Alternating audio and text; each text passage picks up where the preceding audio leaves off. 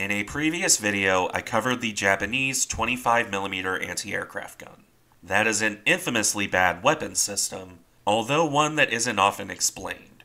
It's just a general assumption that anyone who knows Japanese naval history knows the 25mm is terrible. As I went over in that video, it was less a case of the weapon being inherently bad, although it had flaws, and more a failure of doctrine and the supporting systems. I also brought up the Japanese 10cm gun, generally regarded as their best dual-purpose weapon. This is actually an interesting case, because it's basically the polar opposite of the Type 96. It's an excellent weapon, it's said to be good, but rarely talked about in any great detail. Online discussions, in particular, will often rave about this gun and say the Japanese should have built more of them. While true, to be fair, that's not going to help the layman who stumbles across it. I haven't really had the chance to cover it before myself, because I haven't covered any of the ships that used it. But it was requested in the 25mm video, so I'll briefly look at the 10cm gun in this one. Before I move on, however, I need to preface things with this. There is actually a shockingly small amount written on this weapon system, at least in English. A lot of online sources will just copy NavWeps, admittedly a good source, verbatim. The Naval Technical Mission to Japan, at least, provides some good detail if you can find it online. As for reference books, even some of the commonly recommended books on the Japanese Navy barely go into detail. That's not a flaw in those books, of course, they just focus on other topics.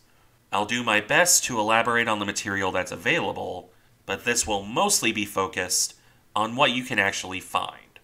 Right, with that out of the way, some background. The origins of the Type 98 10cm gun can be traced back to the mid-1930s. Even at that point, the Japanese were becoming aware that their existing dual-purpose guns had issues. On the destroyer guns, that was a problem with the mount. The mounts were slow to traverse and aim, and the ammunition had to be rammed in by hand. That required loading at a specific elevation, and slowed rate of fire considerably. The similar, but not identical, secondary guns on larger ships had a different issue. That weapon had a good rate of fire, and could be aimed relatively quickly, but it had a low muzzle velocity. On an anti-aircraft gun, that means a lower maximum altitude for firing at aircraft. This issue is the more pertinent one in relation to the Type 98. And that's because the entire purpose of the 10cm gun was to make a very high velocity, if relatively low caliber, anti-aircraft weapon. Although there was also a goal to make this rapid firing in response to the issue with existing destroyer guns. In any case, the concept design dates all the way back to 1933.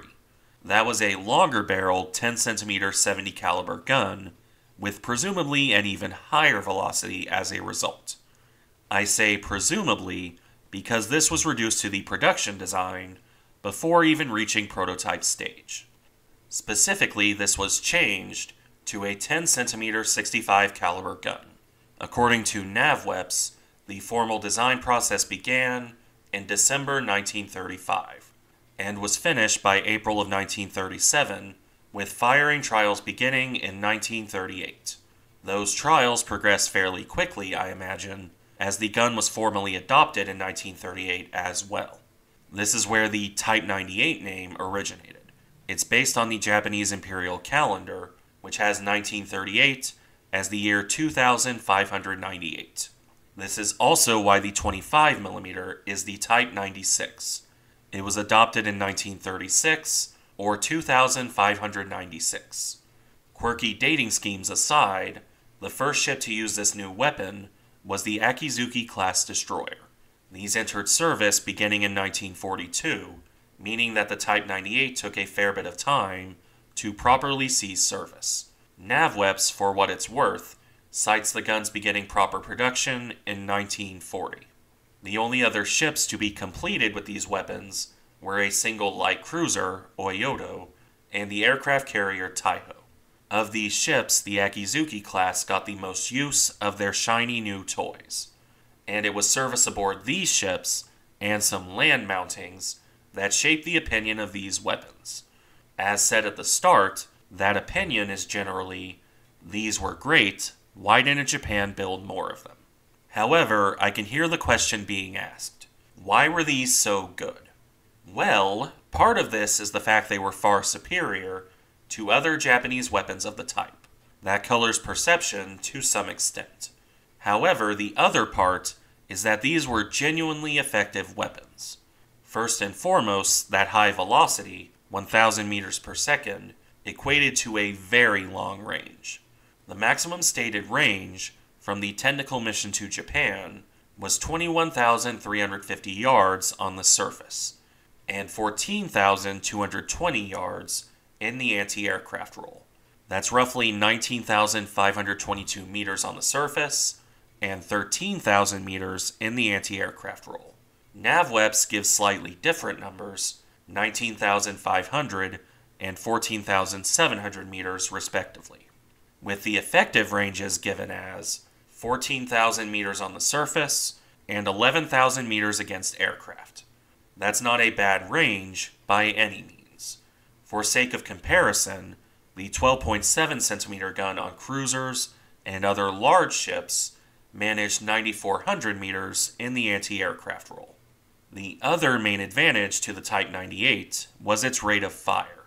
The technical mission to Japan lists this as 19 to 21 rounds per minute. Quite impressive to be sure, but this might not be entirely accurate. NavWeb states that crewmen on Akizuki-class destroyers reported a more typical 15 rounds per minute. Still nothing to sneeze at, in comparison to 5 to 10 rounds per minute on older destroyers. And the same crewmen say they could reach 19 rounds per minute, it was just very difficult. That increased rate of fire largely came from the loading angle. The Type 98 could be loaded at any angle, in theory. And that meant the rate of fire was limited only by mechanical limitations and how fast the crew could load shells. Older destroyers were limited to loading at angles of 5 to 10 degrees. This inherently slowed the process because the guns had to be reset every time they were reloaded, at least when engaging aircraft. As for the mountings themselves, I'll continue to use Akizuki as a baseline. On these ships, the guns could elevate as high as 90 degrees. The older Japanese destroyers were limited to 75 degrees at most. A higher elevation, plus the high velocity, is responsible for the longer range. The mounts themselves were also substantially faster. On Akizuki, the training rate was 11 to 16 degrees per second. On the 12.7 centimeter mounts for older ships, it was 4 to 6 degrees per second. For context, train, or training in this case, means how fast they rotate. While not a simulator by any stretch of the imagination, if you've played World of Warships, you can see this in-game. Just exaggerated a fair bit. That more or less covers the improvements, at least in the anti-aircraft role, of the Type 98. If you would like to get into the weeds on the technical details, I will be linking both the NavWebs page and the technical mission. As you can see, using the Akizuki as a baseline, these are much better weapons than the 12.7 centimeter guns, at least when used against aircraft. Surface targets are a different story. Apparently, the Japanese never developed an armor-piercing round for these guns, at least according to NavWebs. Regardless, the Type 98 was faster firing, had a higher elevation, and a longer range. The mounts were far faster to traverse and align on target. For an anti-aircraft gun, all of these are very good things to have. It's why this weapon is often cited as Japan's best in this specific role. And in fairness, it really was. While hyper-specialized for the anti-aircraft role, it performed that role as well as it could. All of that being said, though, it wasn't perfect. In common with high-velocity weapons in other navies, looking at Italy in particular, these guns had a short service life. The high-velocity shells, coupled with the fast rate of fire, wore down the barrel linings. The average barrel life for a Type 98 gun was between 350 to 400 rounds, or, using Akizuki as an example, only slightly more than the ship carried. The destroyer carried 300 rounds per gun, for reference. This isn't an inherently bad thing, provided you can reline or replace the barrels in short order. This being 1940s Japan, well, NavWeb says they only completed 169 guns total between 1940 and 1944. The Japanese simply couldn't build these fast enough, which is why you see ships like the Unryu class retain the older 12.7 centimeter guns. Otherwise, these were fine weapons, hampered mostly by production bottlenecks.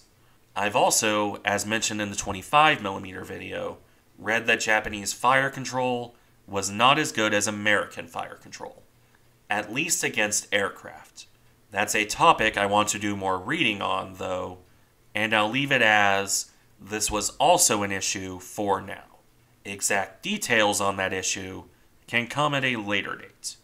In the end, as we round off this video, it can be said that the Type 98 was one of the best anti-aircraft guns of the war. I would hesitate to call it one of the best destroyer guns, as even the Japanese used it mostly against aircraft. But, in that role, it was the best the Japanese had.